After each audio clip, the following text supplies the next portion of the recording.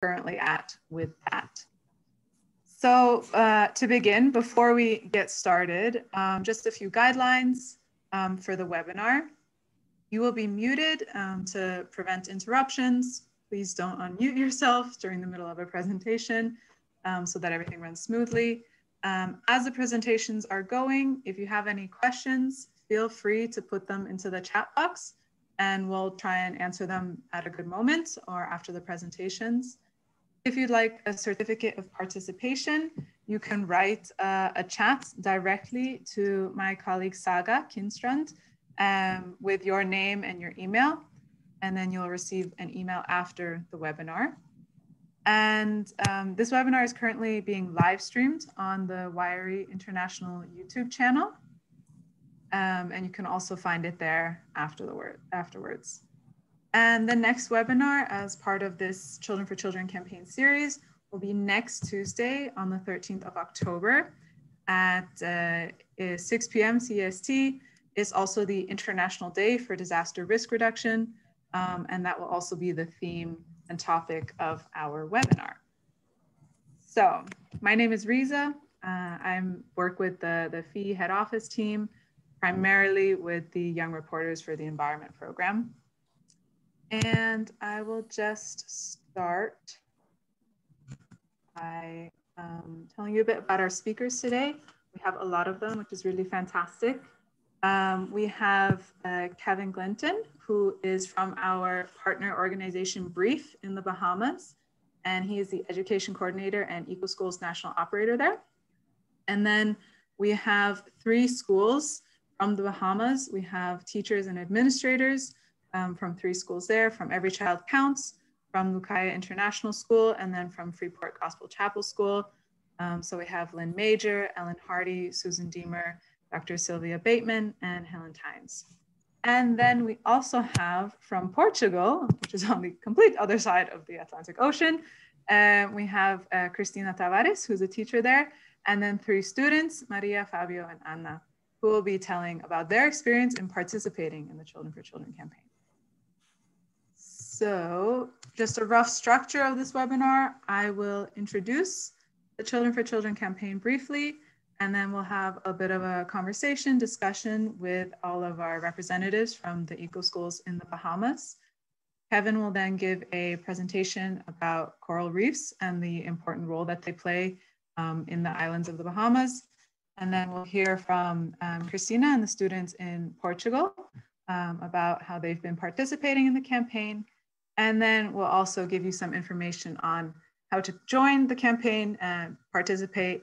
And then there will also be time for questions and answers at the end. So to start, the Children for Children campaign is a foundation for environmental education. It's a campaign that we launched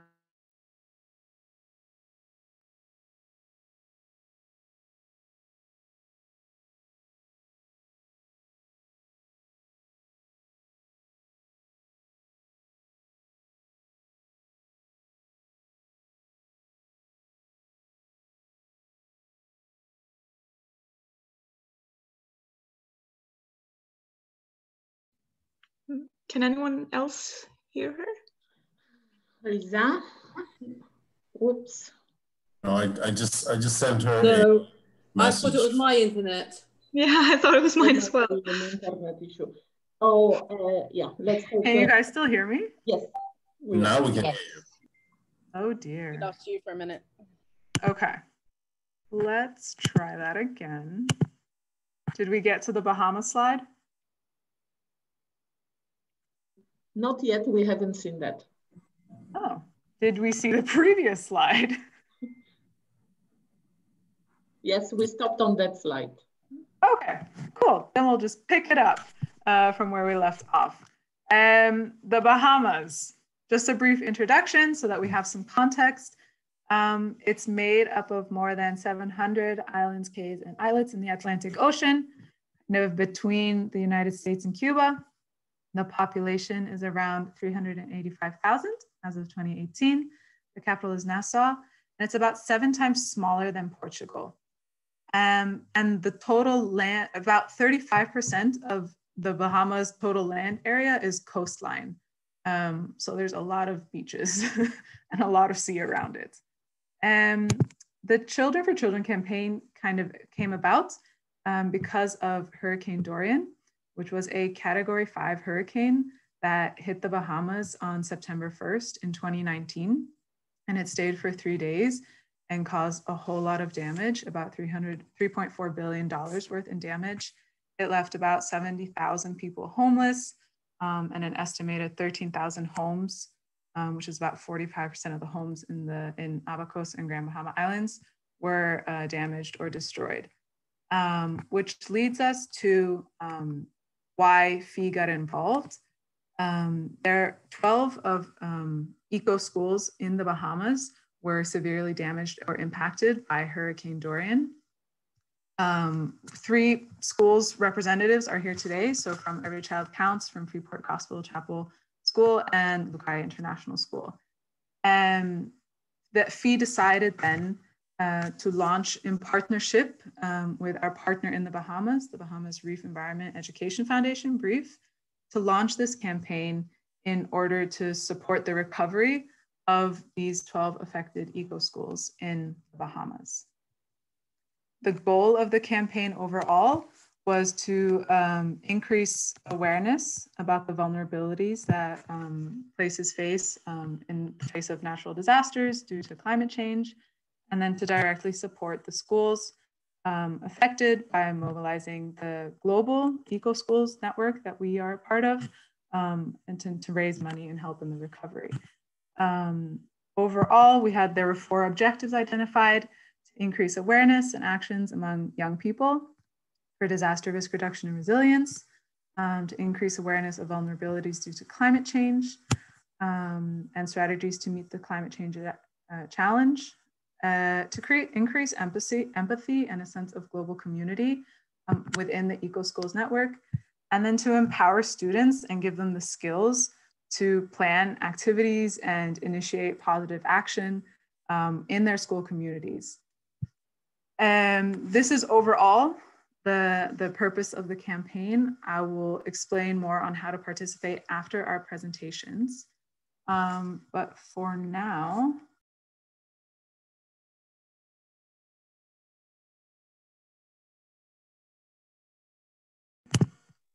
and now I would like to invite our representatives from the 3 schools in the Bahamas, if they could just introduce themselves and their school, and we can get a conversation started.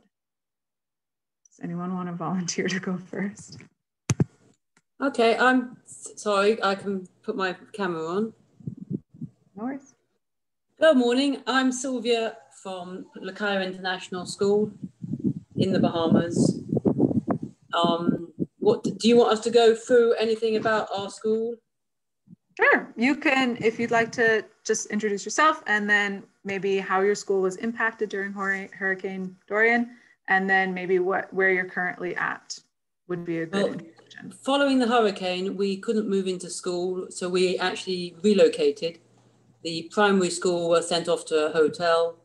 The secondary school, we had lessons in different people's houses just so we could continue education. And some of that was the parents came in and said that their kids had lost everything. They weren't going to lose their education. So we were determined to keep education going. However hard it was. And it was, I don't think it was easy being in a hotel, although I think the hotel was a very good thing for the kids because it was a new environment and that gave them something to look forward to when everything else was a disaster. So I think that was very good. It took, one of the problems was an awful lot of the equipment and things were thrown away and those still haven't been replaced. So we have got smaller, well, the facility is still there, but the resources have reduced, which isn't particularly good. COVID has not helped that in one tiny little bit because it's harder to get things in. And following the hurricane, getting things onto the island was not an easy feat. But compared to other schools where they lost the whole school, I think we were better off. we were just badly damaged with mold and we couldn't move in immediately. I think that the stronger students, I think, were better off. I think the weaker students have suffered. Absolutely. Environmentally, I think that those students, a lot of the projects that they were on or were working on to start with were just totally destroyed. So it was a matter of, we're going to have to start again. And how are we going to start again from the mess that we've now got? So that's something which has impacted them quite dramatically. I think some of them have just lost their push there because they put a lot of work in and now they've got to start from scratch. And I think for small kids, that's not always easy. I don't think it's easy for anybody, but I think it's harder for them. Right. Environmentally, I think the oil spill we had here had quite a big impact on them because they've done quite a lot of research on that following the hurricane.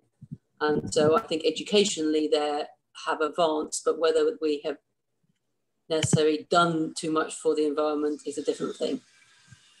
Mm-hmm. Is that okay?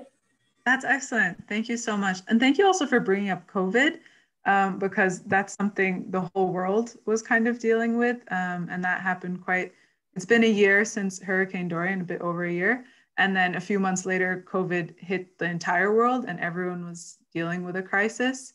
But it's extra hard if you're recovering from a hurricane and also trying to deal with a global health pandemic. So thank you for raising that as well. Anyone next speaker? We can get Every Child Counts. And, yes, yeah. Sorry, go ahead. That's okay. There's three of us from Every Child Counts, myself and Lynn Major. I'm the founder and the administrator of the school. And Susan Deemer and Ellen Hardy, who's in charge of the eco programs at the school. So Every Child Counts is in the middle of Marsh Harbor, which was devastated almost completely by Hurricane Dorian. So our campus was under about 8 to 10 feet of water when the storm surge and the wave after the storm surge came across. So we had over 20 years built. We're a self-funded school. We raised all the money. It's a special needs school for children with any kind of struggles or challenges. And we had just completed our last building, which was a transitional living facility for young adults, was intended to be. The building was severely damaged, as was every other building. We figured about $1.7 million worth of damage in the school. None of the buildings were usable after the storm. All the equipment, all the computers, everything, because there was 8 to 10 feet of water in the school. So luckily, and we also lost a teacher during the hurricane. She wasn't at the school, but she was lost in the storm. So it was quite devastating for our school, for our community. It's quite devastating for all of Apico, especially Marsh Harbor. I was not in Marsh Harbor. Susan lived in Marsh Harbor at the time. I live in Elbow Key, so we're a small key that suffered damage. About 90% of our homes were damaged or lost, as in the mainland. But we had no loss of life, which was a blessing for us. So since then, we were lucky. We were blessed to have a number of NGOs, including All Hands and Hearts and GER3 and Youth on a Mission, who've committed to helping us rebuild the school. Presently, we have no building completed, one almost completed. We have, but mainly due to the fact that in March, most of the NGOs had to leave due to COVID.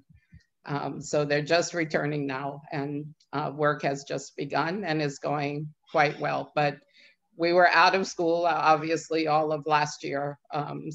Most of our staff was evacuated.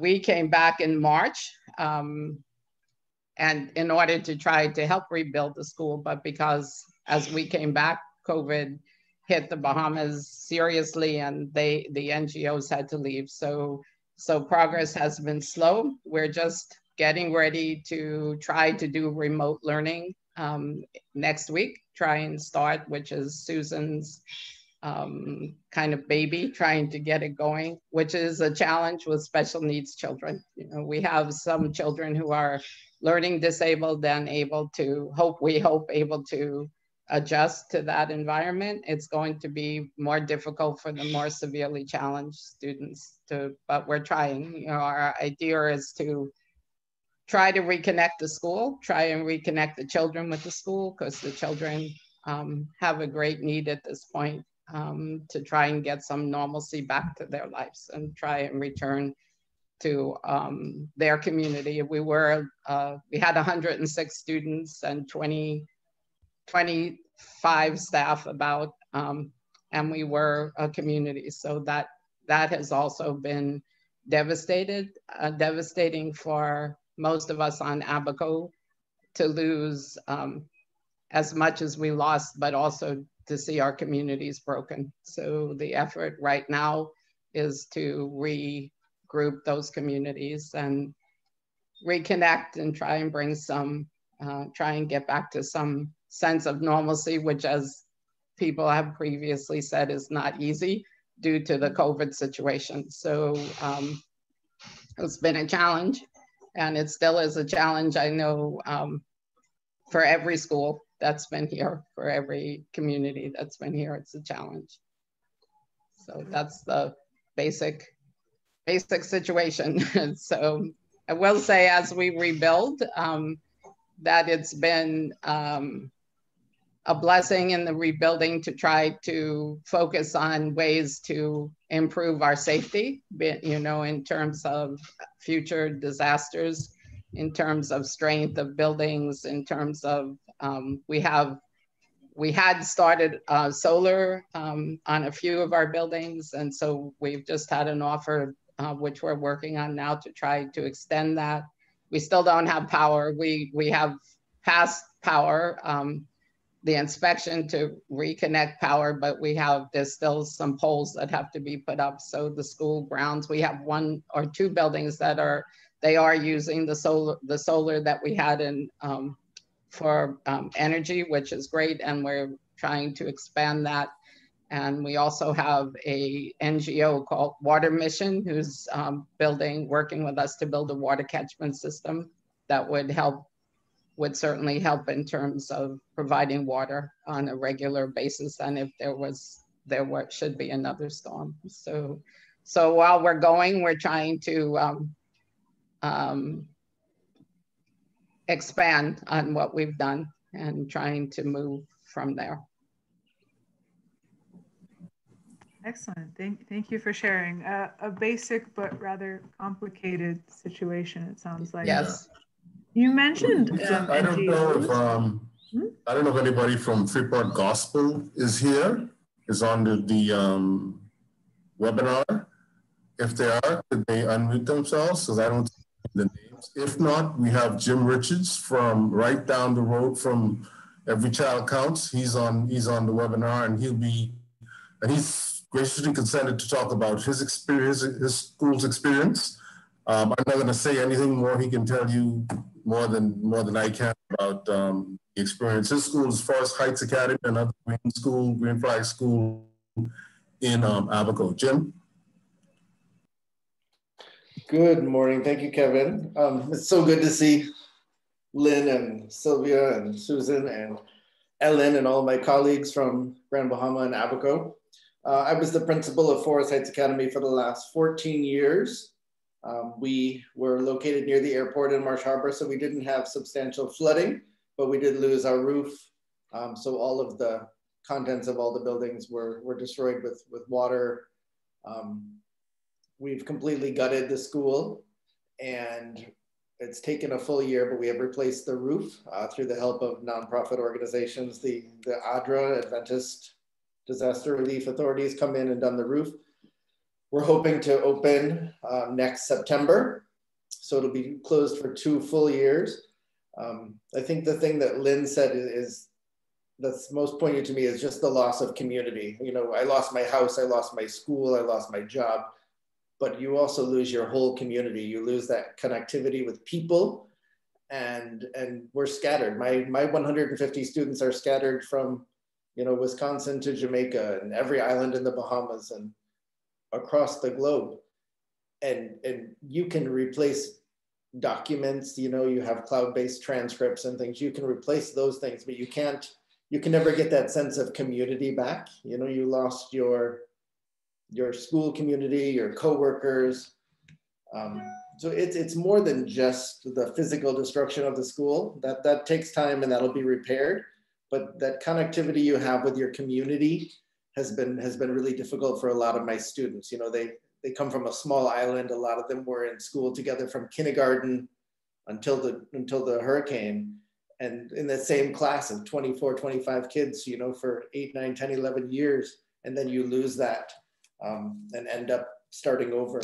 So that's been really difficult for a lot of my students.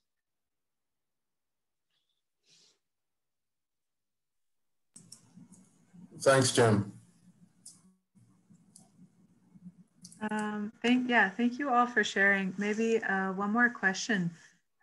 Is there a lesson or a piece of advice that after this experience that you would give to other eco schools that are at risk of disasters, whether natural or otherwise, or maybe even in relation to COVID now as a crisis?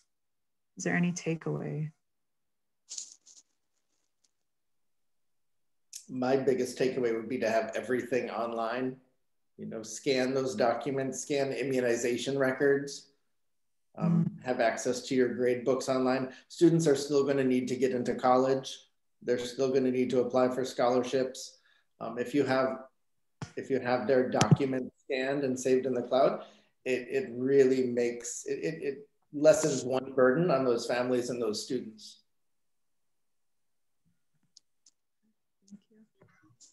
I would agree with Jim. For our administration, and just to keep in mind as you're rebuilding whatever steps you can take to make things a bit more secure. Some of our buildings were quite old, so there are things that can be done. I think the biggest challenge for us that we're trying to find is, because we are a special needs school, virtual learning or remote learning is difficult, and the nature of our school was to provide a healing and a nurturing environment for our students. And for many special needs students, that takes one-on-one and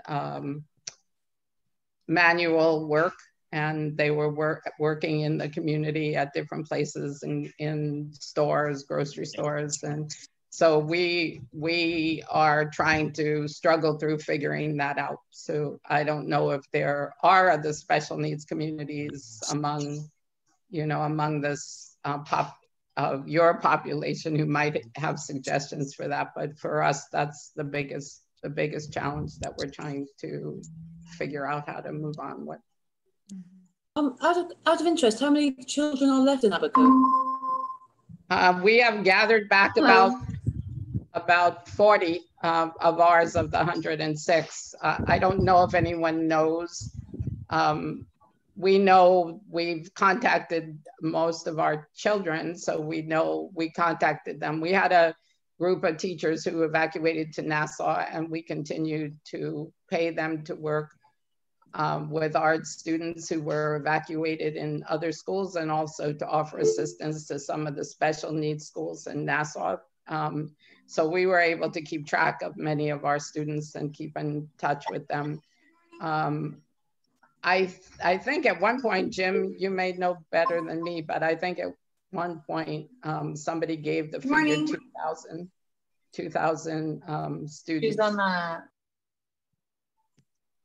So, but I'm not sure exactly. I mean, it's very, right now in Abaco is a very fluid situation. So one day you have, you know, you find 1 or 2, the next day you find 3 or 4. So people are trying to come back. People are trying to find homes. The biggest crisis is homes for people, places for people to stay.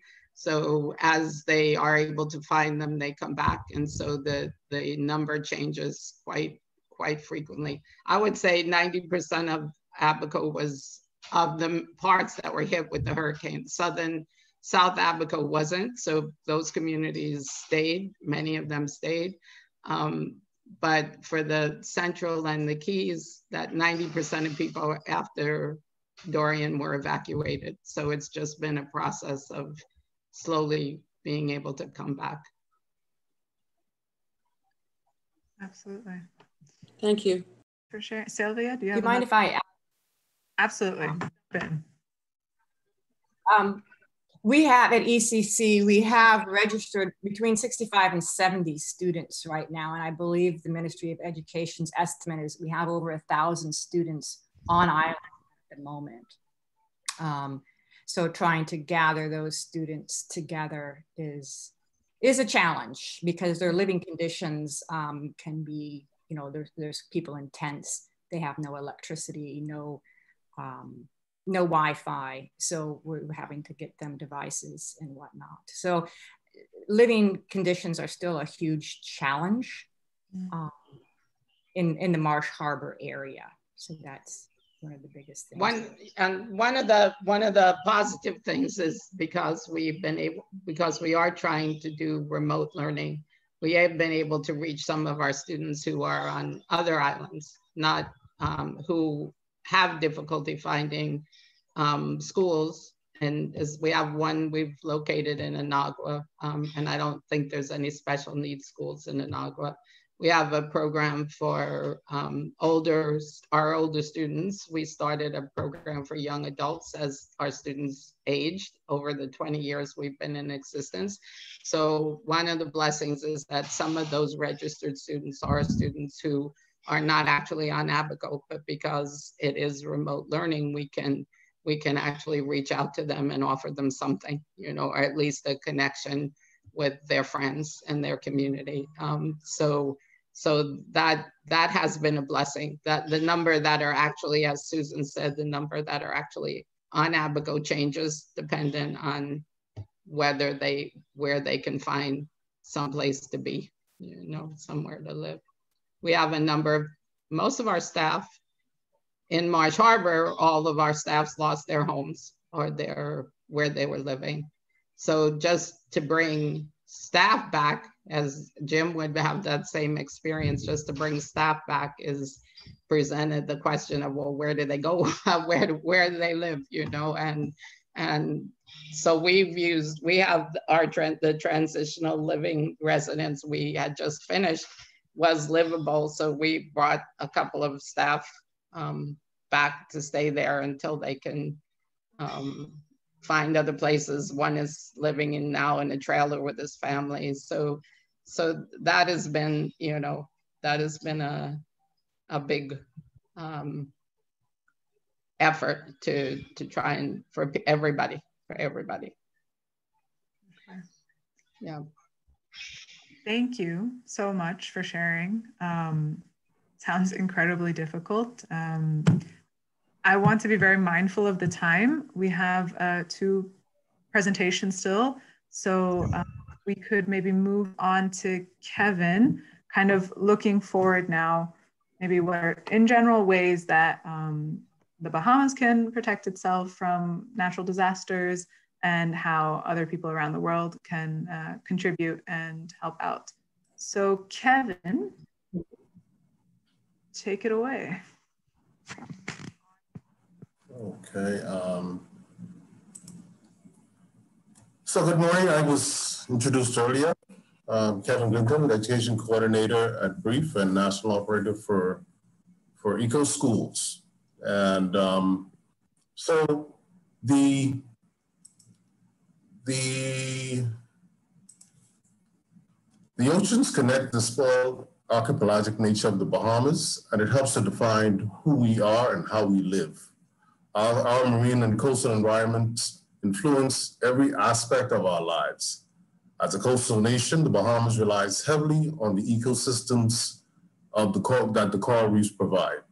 In fact, it is our first line of protections against storm surge and waves from storms and hurricanes. So let's get started on this brief journey into coral reefs and its importance to the Bahamas. In this presentation, we would like to look at basically what are coral reefs, what are corals, why they're important and so special to the Bahamas, in protecting the Bahamas from natural disasters exacerbated by climate change. We're going to look at some threats to the survival of coral reefs, and we're going to look at some of our coral reef conservation efforts here in the Bahamas that BREEF is involved in.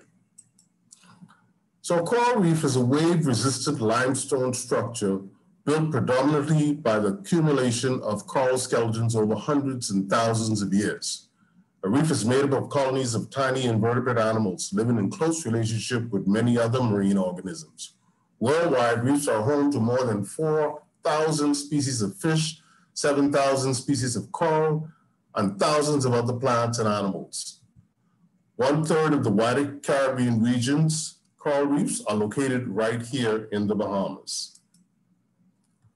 Where do we find coral reefs? Near land in tropical waters. They make up just over 1% of the ocean floor, but are some of the most diverse places, but are found in some of the most diverse places on Earth. Coral reefs prefer water temperatures of 70 to 85 degrees Fahrenheit. And here on this slide, you see the coral reefs of the Bahamas, which are found on the windward side. In other words, the side facing the prevailing wind or trade winds. In fact, the Andrews Barrier Reef is the 3rd largest barrier reef in the world and stretches more than 140 miles along the east coast of Andros Island. And I'm going to put my pointer, that's Andros there. Abaco here, which is where Jim and Ellen and Susan, those are. So right now, I want to just show you a short film by Living Oceans Foundations, illustrating better than I could, I think, and more and better time, how corals grow and feed.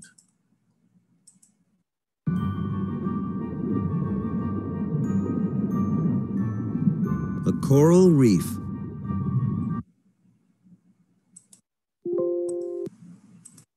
It can be one of the liveliest places on Earth.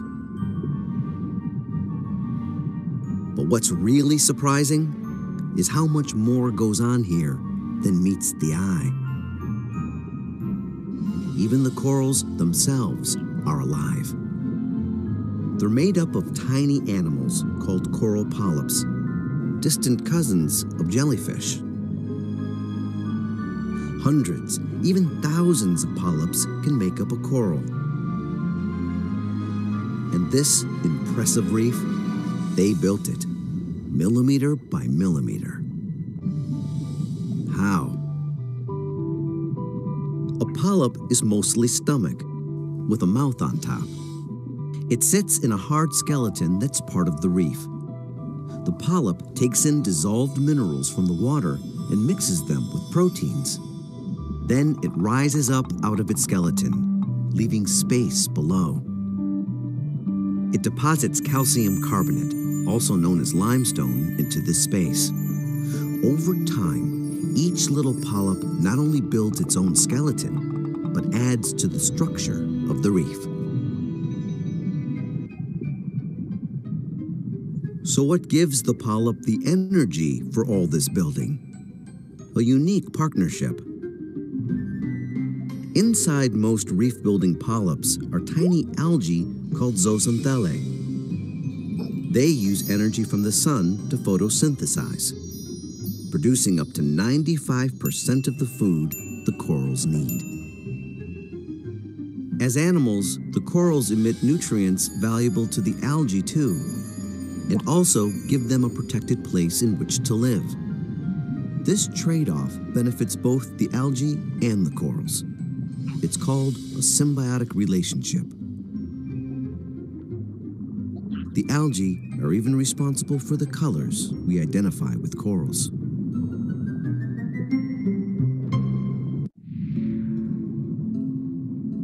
The resourceful little polyps feed in other ways too. They can't move to get food, but they make up for it. At night, they rise up out of their skeletons to feed, stretching their long tentacles to snatch zooplankton and other food particles passing by. This amazing time-lapse footage was taken at night under bright lights. A polyp's tentacles are studded with thousands of stinging cells called nematocysts. They catch prey by piercing it and releasing toxins. And then the polyp uses its tentacles to place the prize into its mouth. Most coral polyps also have an outer layer of mucus that aids in feeding. It acts almost like flypaper, trapping dissolved nutrients from the water and sediment. The polyp draws the mucus into its gut with hair-like projections called cilia. Some coral polyps can even share nutrients with each other. In coral colonies, the stomachs of polyps are connected by a tissue called coenosarc.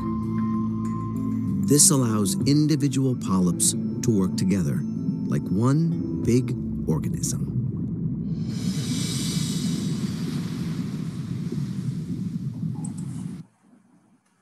Okay, so reefs, there are two types of reefs, two types of corals, sorry. They're made of hard coral colonies next to and on top of each other. And some examples of hard corals: mustard hill, groove brain coral, looks like a classic human brain. The great star coral has a big belly button-shaped polyps and is one of the easiest to observe.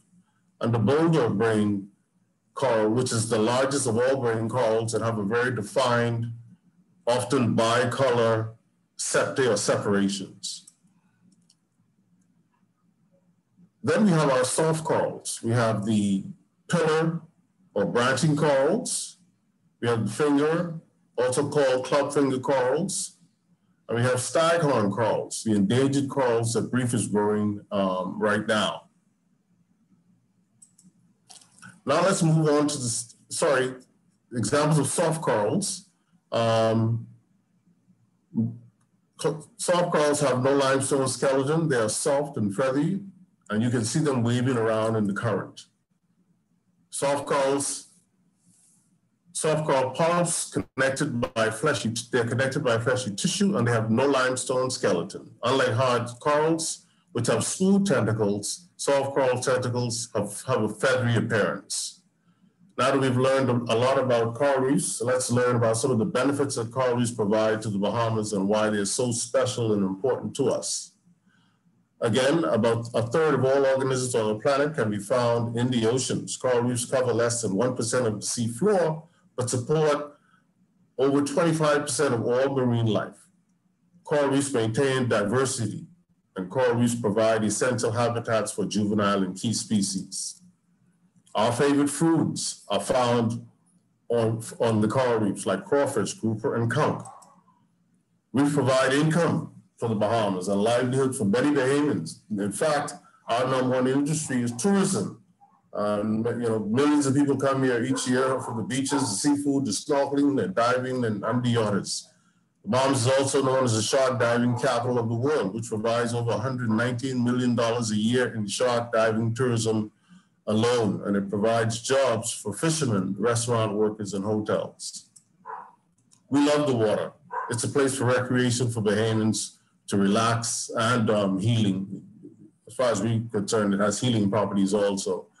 The Bahamas is also the third largest ship registry in the world. it's still cheaper to transport goods and people via the sea. Coral reefs are sometimes considered the medicine cabinets of the 21st century. Coral reef plants and animals are important sources of new medicines being developed to treat cancer, arthritis, human bacterial infections, Alzheimer's disease, heart disease, viruses, and other diseases. The Bahamas has about 2,200 miles of coastline. Anywhere you go in the Bahamas, you're never more than 3 miles away from the beach. So in terms of shoreline protection, that's very, very, very important for us also. Okay, and coral reefs are our first line of defense against storm surge, like I said earlier, and waves of storms and hurricanes, reducing wave energy by 97% and wave height by 84%. Imagine how devastating hurricanes would be if coral reefs disappeared in the Bahamas. Natural threats have been around for centuries, but humans are the biggest threat.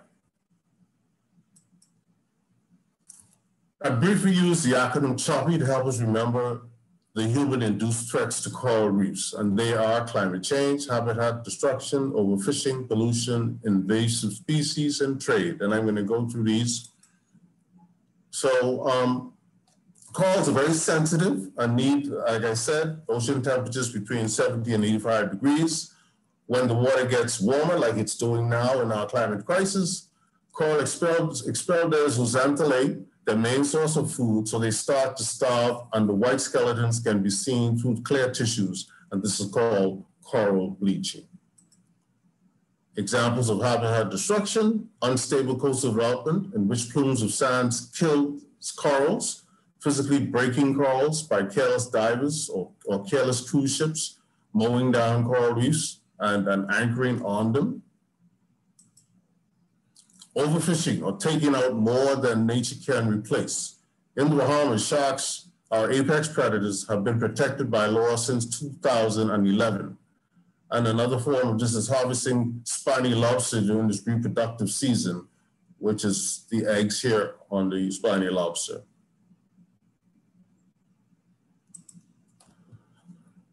Many types of pollution threaten coral reefs, including wastewater, oil leaks, illegal dumping from cruise ships, and of course, plastics.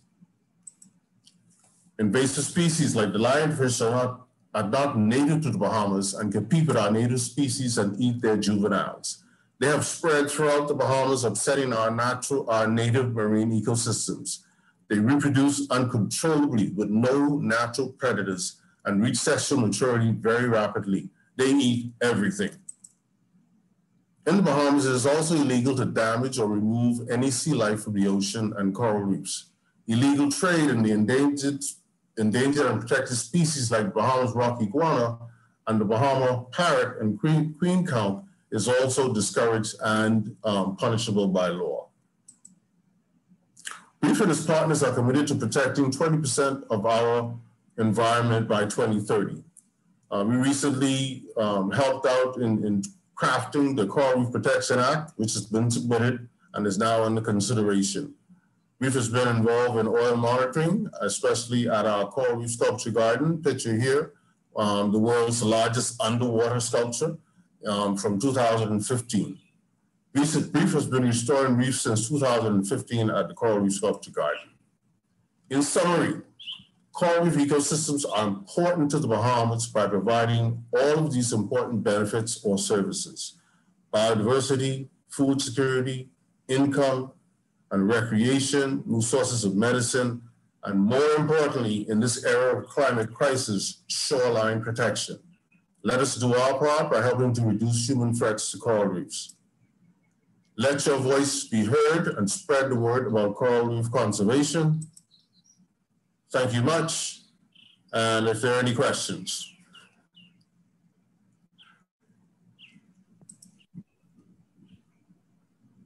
Thank you, Kevin. That was great.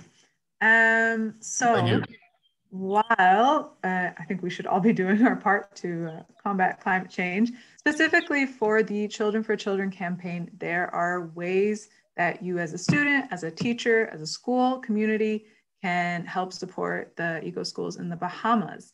And we have one very fantastic participating group from Portugal.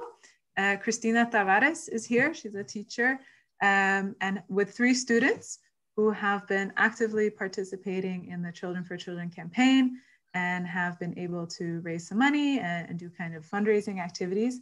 So thank you so much for being here, Cristina. And if you'd like to tell us a little bit about how you've participated in the Children for Children campaign, and maybe this can be a source of inspiration for others.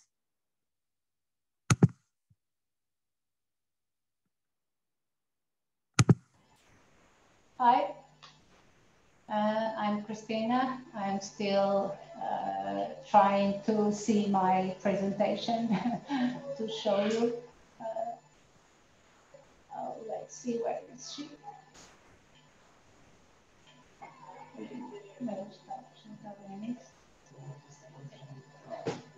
Tá ok? Sim.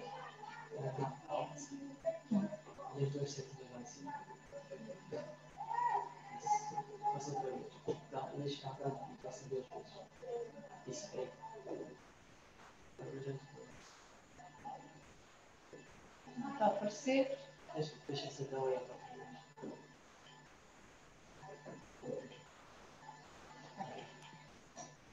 Are you seeing my presentation? Okay. So as I said, I'm Cristina. I'm a teacher from biology and geology, and I'm also the Eco School coordinator. I have with me Maria from 8th grade, Fabio and Anna, both from 11th grade. And we are from Agrupamento de Escolas do Serafim Leite in Portugal.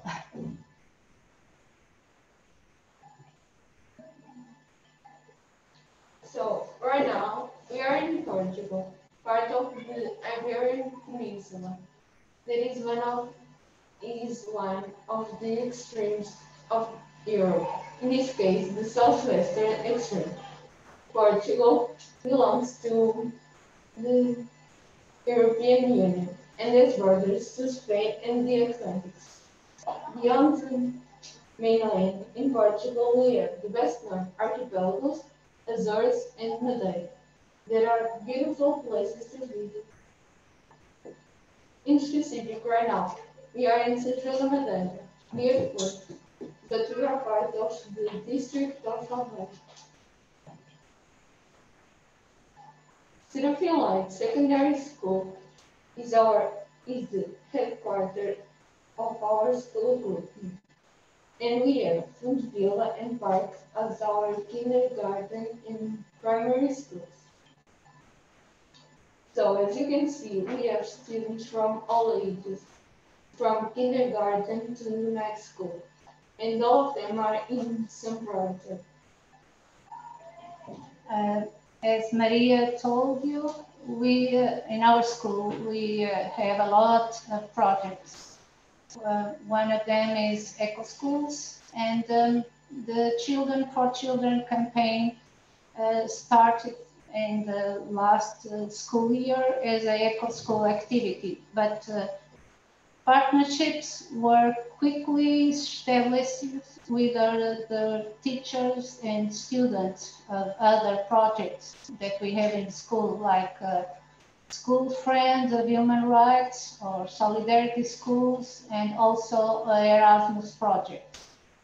As well as with some class projects. For example, the project of the 7th D class from where Maria belongs, and also the project class of 4 classes of the 10th grade from where Fabio and Anna belongs. We also had some support from the parish of the city and also from 2 companies, Viarco, that is a pencil factory, and Elliot Textile is a textile factory. So as I told you, the project started in the first Eco Council meeting, where I presented the proposal that I had saw in the website of the Eco School International. And in the beginning, our objective was Bahamas and the 12 schools that we saw that were very damaged with the Dorian hurricane. But Maria class had another purpose. We helped a school in Angola. They had a lot of problems, such as the installations itself as structural problems. There were absence of sanitary facilities, lack of space for all students. There were no seals, so the kids were unprotected. So their parents didn't have the same relief that ours when they sent us to school. There wasn't a playground. Their supposed playground was only clay. And beyond the classrooms were full, there were about 700 kids that were in place at the beginning of the new school. Those will have the same right of education that ours.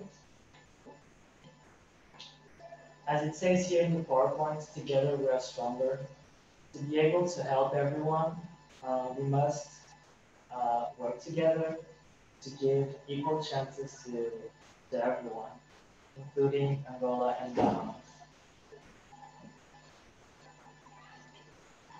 In order to produce the pencils for the fundraising, my class did multiple designs for what was going to be the final model for selling.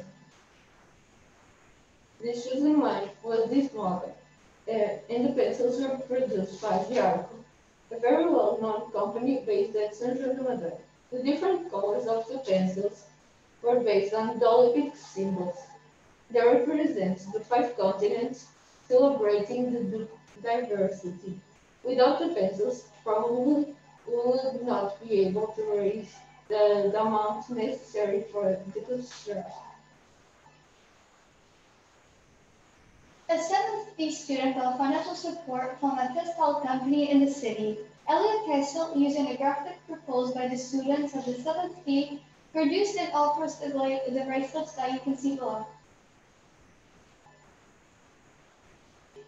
Students from the 10th C, D, E, and F produced the graphics for the pins that you can see as well. The San João de Madeira Parish Council provided the support with the purchase of the pin making machines we used to make everything needed. We are all working for the different rights for everyone. For example, we have the Article 26 from Human Rights Charter. Everyone has the right to education. And we have also the 3rd article in Rights of the Child. The child will be entitled to receive education, which will be free, at least in primary school. And we are also working for the human values to have equality, justice, solidarity, empathy, resilience, equity, and so on. We also work for the Sustainable Development Goal. We have 17 of them, and we are working here with 3. Quality education, so everyone can be educated and have the same possibilities. Climate action, to preserve our planet Earth, and so it stays beautiful. And the 17, partnership for the goals. It means that we have to work all together to achieve those goals. The campaign started early 2020, but because of the pandemic, our schools had to close and we were sent home and having online classes, and the project was put on standby. But doesn't mean that it was terminated, because we want to help and we will not give up until we help Bahamas and Angola. The campaign to send pencils, bracelets, and pins is once again gaining momentum, involving students and teachers from 3 schools in the group. At the end of the year, we want to deliver the funds raised to the 2 causes, Bahamas and Angola.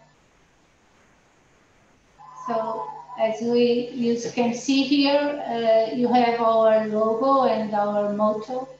The logo is a leaf, and our motto is, as you can see, is we build the future. So we want to continue.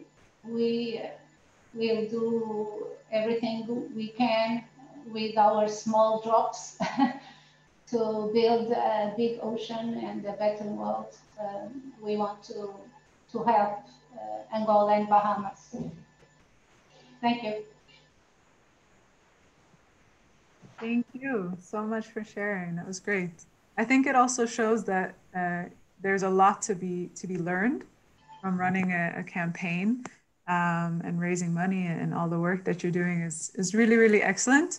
So thank you so much and keep up the good work.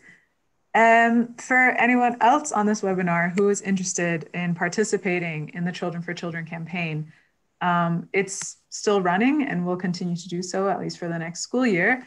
And there's a few ways to participate. So overall, the general idea is that you would organize and run an awareness campaign about the impacts of climate change and disaster risk reduction. And this would include fundraising activities from which the donations can then help support schools in the Bahamas. Eco Schools and FEE have kind of listed some ideas. We realize now with COVID, not all of these are possible. However, I think as the students in Portugal show, there are ways around it. We have also heard from other schools who have been doing virtual sponsored runs or other virtual activities and events to raise money. All of this information can be found on the Eco Schools website, which has a number of educational materials that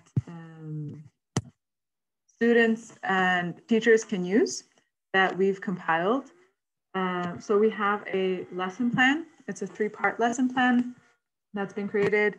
And it has parts on climate change, disaster risk reduction, and then organizing and running a fundraising campaign.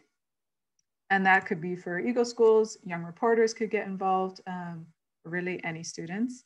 And there's also tools from UNESCO and as well, and Eco Schools materials on disaster risk reduction, as well as some other things. So we strongly encourage people to participate. I think it would be really great. I think you learn so much more from helping others. If anyone has any questions at this moment about the campaign, about the Bahamas, feel free to speak up and ask or put it in the chat. No? All right, any to be mindful of time, any closing comments, maybe from BREEF or from our teachers in the Bahamas? I can jump in here. Hi, and thank you so much, Riza, for organizing this, and thank you all for joining in and really caring about this issue. I think it's been, it really helps sort of rebuilding a sense of community for children in the Bahamas to realize that actually there are people around the world who care about what's going on. And no, it doesn't replace the communities that have been seriously impacted and that sense of community that's been lost because of the hurricane. But I know our BREEF team has been going into schools and sharing some of the videos of support from children around the world. We compiled a number of those videos, very short videos from kids saying that they are supporting children in the Bahamas. And that really means a lot to us. So thank you for those of you who have done that. And please do more of those, that's great. Also, the issue of climate change really can't be underestimated. The Bahamas is a very low-lying country. The highest point in the whole country is 206 feet above sea level. And when we hear about schools having 10 feet of water in their schools, it really sends this message home. So thinking about what countries can do to reduce their greenhouse gas emissions and address climate change in their own countries, understanding the impacts that it has on a low-lying island nation like the Bahamas. and thinking about changing our energy consumption. We're having discussions right now in the Bahamas about drilling for oil, and BREEF is really pushing back against that, saying actually let's come up with green alternatives and prepare our students for a post oil future. That's what we're trying to work towards. So help with all of that. And then obviously you can hear that our schools still really need support. So we appreciate you putting these webinars together and connecting the world. Riza? Yes? This is Daniel. Can I say something? Yes, please, Daniel. All right, just a second. Hi, everyone. I'm Daniel Schaffer. I'm the CEO of the Foundation for Environmental Education. And I just wanted to thank you all for participating. I wanted to thank Riza for a fantastic facilitation job. You've been moderating this very nicely. Thank you, Riza. But I think that for me, one of the things that I think that, we were thinking about when we initiated this was that this is not going to go away. Climate change isn't going away, unfortunately, and we are going to see more and more of our schools and our communities around the world affected one way or another by the changes that are occurring, and that's there should be a meaning to the fact that we're part of this Eco Schools network, that we're part of something which is bigger than just what we are, and that we can relate to the troubles or the suffering of fellow students, even in countries that we haven't been to, or children that we have never met or maybe will never meet. But I think that if we're looking at the challenges that we're facing at the moment, this is the kind of psychic that we have to have. We have to be taking actions. We have to stop doing certain things because we think about other people. And for me, this was a very important part of this. That, we say that we're part of a network, that we're this family of schools. It has to mean something in the end of the day when one of our family is suffering. So I think this is an important point for me, that I would be very happy if we could spread around through our networks and get more children and more teachers and just people to think about these things. And I am very thankful for the school from Portugal, Cristina, and the 3 students with you. Hi, guys. I appreciate not only your presentation, but this effort that you have taken in your school. I think it's an example of exactly the point I'm trying to raise. And I hope that more schools will follow in your footsteps. And as you know, it could be a hurricane in the Bahamas, but it could also be fires in the north of Portugal. Nobody's immune to this anymore, and we need to think about each other if we want to make a change. So that's just my 2 cents. Thank you, Riza. Thank you. On that note, I don't think I can really follow that, but absolutely, please keep this in mind. We have another webinar next week that will be specifically about disaster risk reduction, and it would be great if you could all join us for that as well. It's at 6 p.m. CST. Any other last words? No? All right, then with that, I will end this webinar. Thank you all for joining. Have a wonderful rest of your week, and hopefully see you next Tuesday. Thank you so much. It was a fantastic meeting.